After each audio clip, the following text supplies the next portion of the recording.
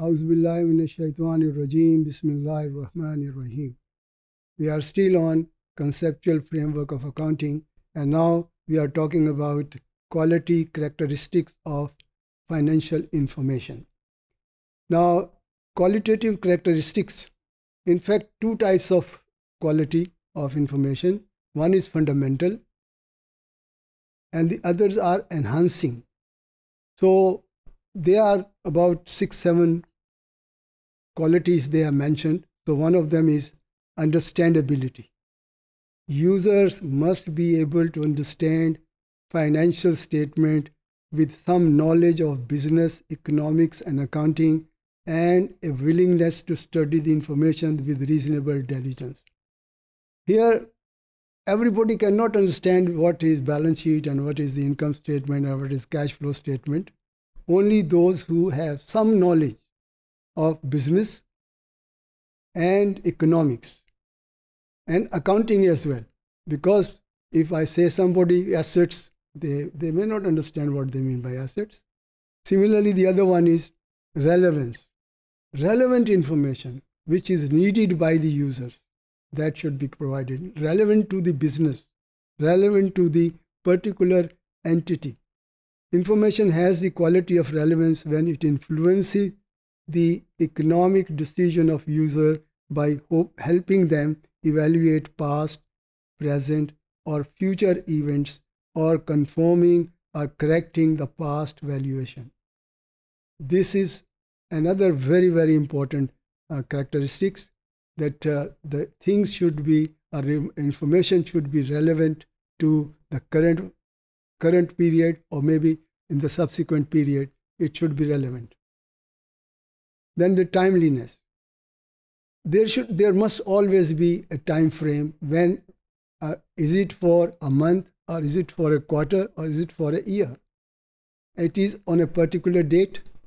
So time should be very, very important, that any statement without the time frame is not acceptable. Because today, let's say if I'm preparing accounts for today, let's say today is 28th of May, and after some time, if I want to go back and look, if the date is not there, then I think it will be difficult for me to understand. So timeliness is important. Then the materiality. Information is material if its omission or misstatement could influence the economic decisions of user taken on the basis of the financial statement. Small things are there, but here it means the material items. For example, if look into it now, if you go for a shopping and say if you ask for a change of, let's say, ₹1, so you won't get it because there is no coin available at the moment, or if it is available, they don't have it at that particular time. So that is not a material. Material means if it affects the decision makers. If that information is known to the decision maker, his decision might change. So that is the important thing. The information should be material. Comparability. Comparison with the past, or maybe of some other units. For example, comparison can be with, let's say, last year to this year. Comparison can be company A, company B with the similar industry. So comparability, the ability to identify trends in performance and financial position.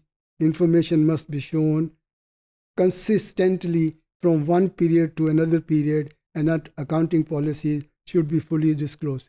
This is a very important thing, that if you feel that the policy you want, for example, depreciation, if you charge depreciation on straight line basis, so onward you should charge on straight line basis. If, let's say, this telephone bills, if you put it into selling expense, so keep on putting on the selling expense. It's not possible that you can change it. Now, if you want to change, you should justify it. You can only justify, then you can change the methods or the concepts you have. Now, verifiability is a very important thing. At the end of the day, auditors comes and they ask you, provide the information what you prepare, and then support it. Documentary evidence is a must, and individual can verify it. Now let me tell you, all users are not going to ask you to verify the things, but at least they depend on the auditors that they have already verified the things which they have reported. Then reliability. Information should be reliable. People can trust, people can depend on those information. They know they are not being cheated about what information they have provided. Comparability, I explained you to that user must be able to compare the entity financial statement through time to identify trend with the finance statement of other entities, to evaluate their relative financial position and performance, and change in financial position constraint. That is another important thing.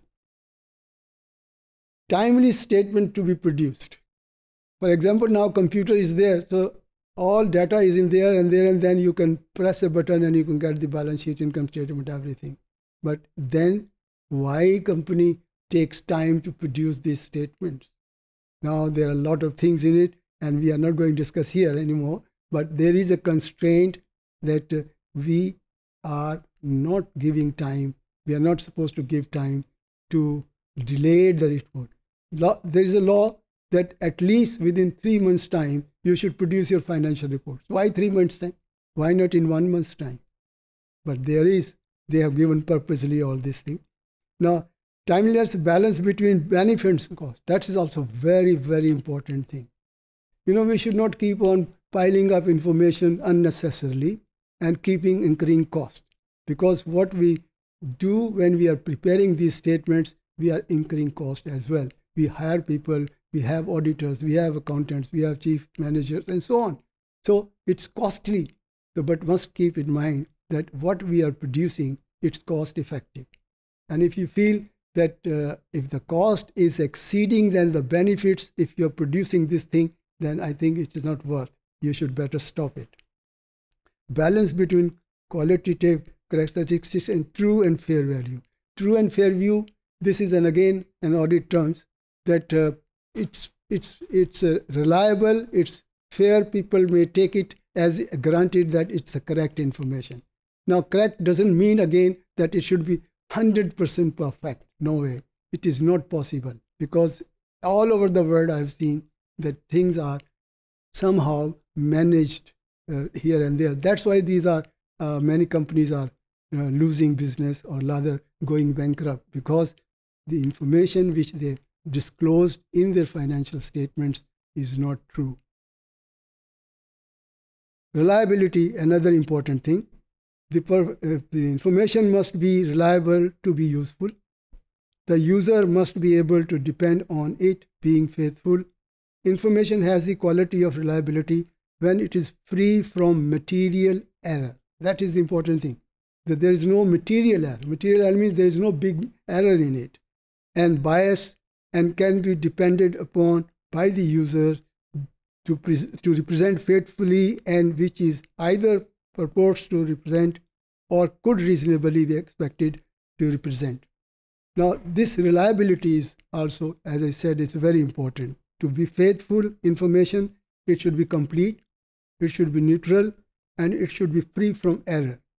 But perfection is seldom, if ever, achieved. Let me tell you, if we expect that everything is okay, no, it's highly impossible that everything should be okay. We come across things are going here and there, and things are wrong also. Substance over form. This is again a law, a rule actually, that see the matters. Legally is not that important.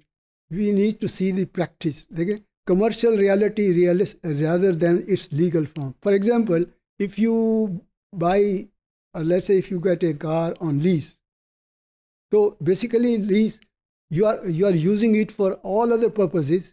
You are in charge of that car. But the owner is who? The lessor. Not you are the owner. But practically look, you are the owner. So now it's a standard says that if you are taking certain on lease, you should keep it in your books of accounts as your own asset, although you are not the owner. So substance means the reality behind it. That should be important.